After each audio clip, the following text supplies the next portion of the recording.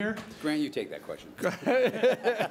Yes. Love short answers. I was excited about making the movie. These guys had a script. I really liked it. I called them up, said, I got a take for it. You know, will you put me on the movie?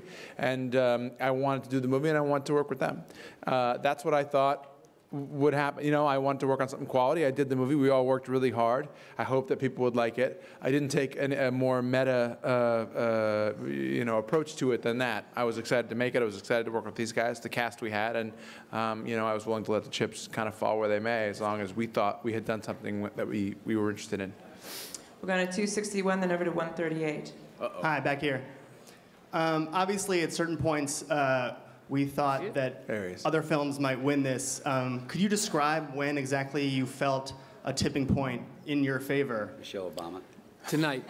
Yes. When they gave us the trophies, I was confident that we would win. Up until that, yeah, I know. I did second guess. Is this a prank? You did look at the envelope. Yeah. Even when I was giving the speech, I didn't feel as though we'd won. So.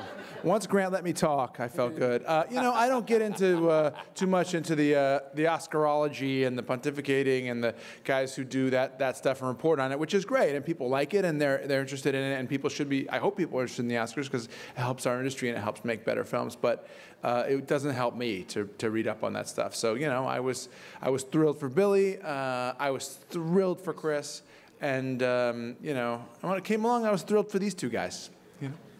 And Ang Lee. We're going to 138 and then number 4. Hello, I'm over here. I'm Donna Arist from the Foreign Service Journal, the American Foreign Service Association in Washington.